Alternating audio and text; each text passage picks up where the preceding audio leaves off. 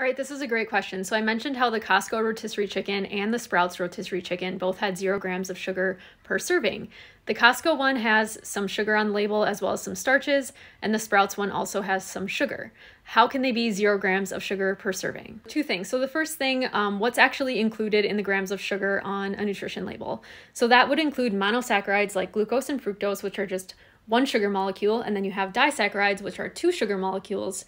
So sucrose and lactose are examples of that. So these are the things that would be included in the grams of sugar on a nutrition label. Now, polysaccharides, which are more than 2 sugar molecules, would not be counted in the grams of sugar on the label. This is counted in the carbohydrates. So starches like potato starch and tapioca starch would not be included in the grams of sugar on the label. Those are included in the carbohydrates. All right, so now the second thing. So how do both of these products have starches and or sugars, but list 0 grams of sugar and 0 grams of carbohydrates per serving on the label? So the seasoning is going to be at a very low percentage on the chicken, and then these ingredients were at the end of the ingredient deck, so they're going to be at a low percentage in the seasoning. So it ends up at a very small percentage of the finished product, and so it ends up being less than 0.5 grams of sugar and less than 0.5 grams of carbohydrates per serving, and that can be rounded to 0 grams per serving on the label. So both of these products have less than 0.5 grams of sugar per serving.